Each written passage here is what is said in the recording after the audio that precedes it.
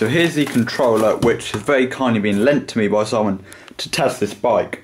Now, he said he was having a few issues himself with it, but he doesn't know whether that was his bike or the controller. So I'm kind of doing a favour for him as well by testing this on a different bike to see if I get the same problem as him. But anyway, hopefully this will at least sort out the delay issue. So yeah, we can see that. So I've got to fit this under the bike where the old one came off. Oh, it's going to take a while.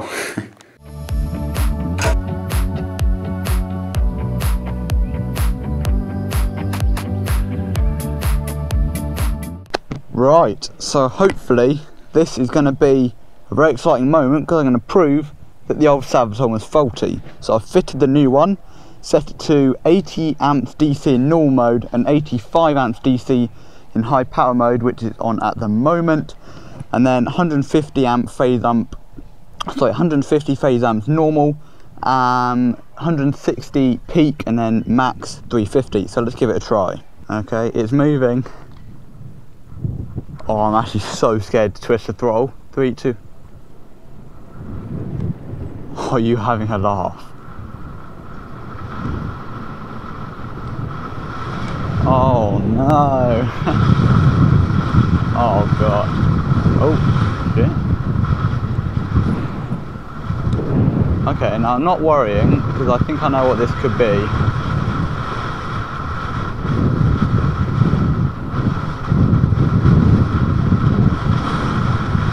The main thing is that we don't have the ramp up issue. As long as it's consistent, I'll take it as a win, and then we can fiddle around with the settings later. If we just do a launch here actually, then this will give us an idea of starting torque.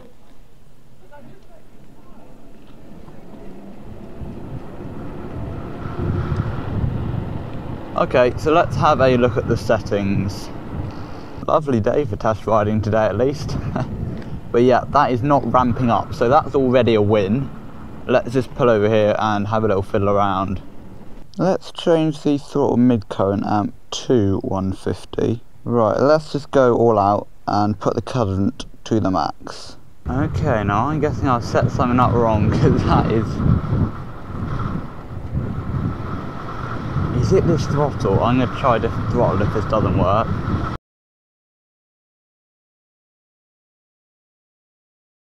Now this here is yet another Sabvoton, which someone's kindly given me for the purpose of trying out to see if it works.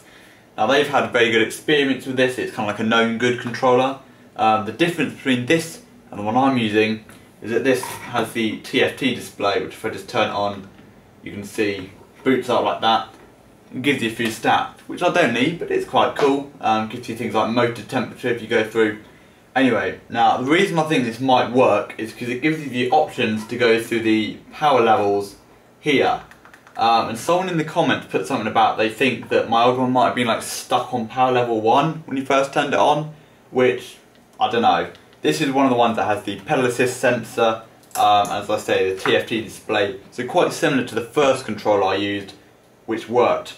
It's got also like the throttle and hall sensor, temperature sensor, e-brake throttle. So yeah, I'm just going to fit it and see how it works. Now this one uses different mounts, so I'm going to have to zip tie it on, I think, because I don't want to drill new holes just for this.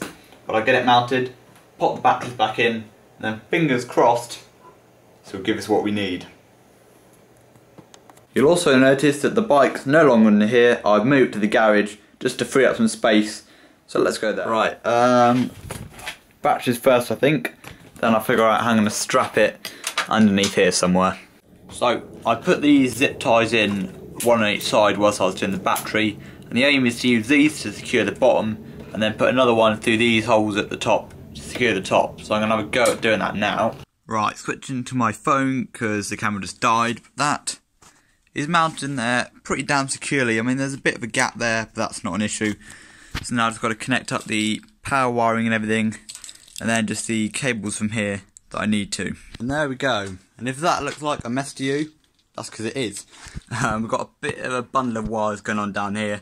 Zip tied it to the frame. Got the little dashboard installed here.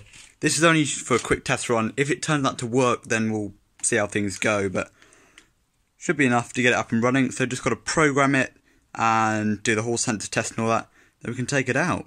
Right, so it's about 9 o'clock at night. Just been doing a few more tests on this out on the patio, and I've got some hopes for this. The delay is gone, and it feels like there's more power, but we need to do a proper stretch. So when it gets light again in the morning, as you can see, it's dark, we'll do a proper stretch. So I'll cut to that now by the magic of filmmaking. Right, so it's all wired up and calibrated, and when I twist the throttle, we have movement. So let's head outside. Right, let's just turn it on. There we go. And keep it in power mode 1. Oh, we have throttle.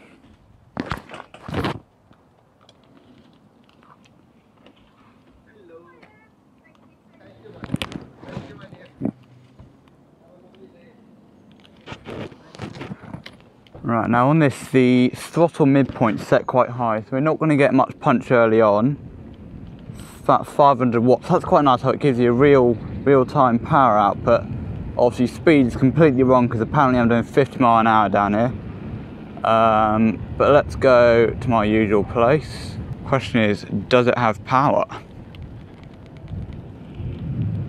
Right, so that's because it's in power mode 1, we've got about a kilowatt. Okay, let's try power mode 2.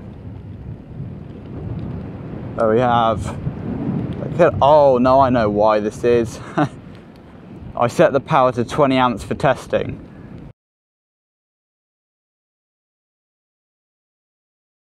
And away we go, hopefully, with 9 kilowatts, and we do.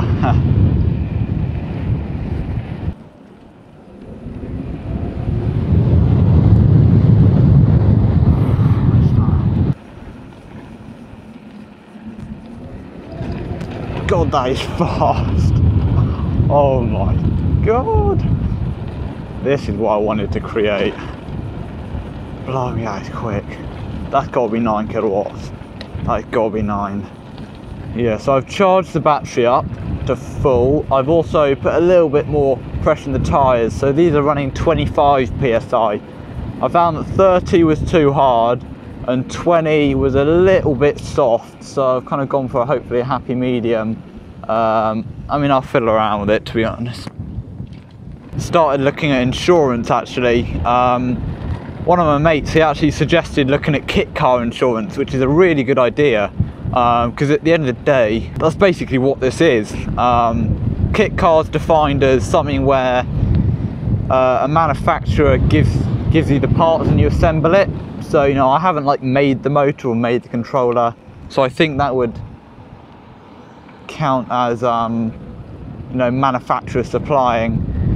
And then obviously I've put it together and everything. So gave Adrian Flux a call today, who are a UK insurance company. I know they do quite a lot of modded car stuff, so I thought I'd give them a call. They're very helpful, but basically said that you need to wait until it's done, and so you've got the MSVA certificate as well as the license plate, basically, to prove it's road legal. So yeah, I'm going to focus on getting it through the MSVA. I can probably get the VIN number soon, give them an email, because all I've got to do basically is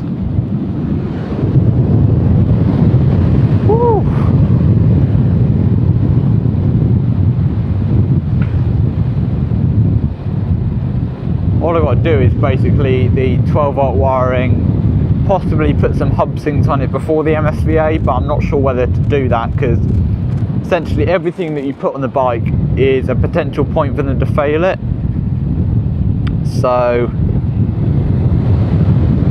trying to put as little on as possible before the MSVA, just so that, as I say, nothing to fail it on. That's the plan anyway. So yeah, get on with the 12-volt wiring.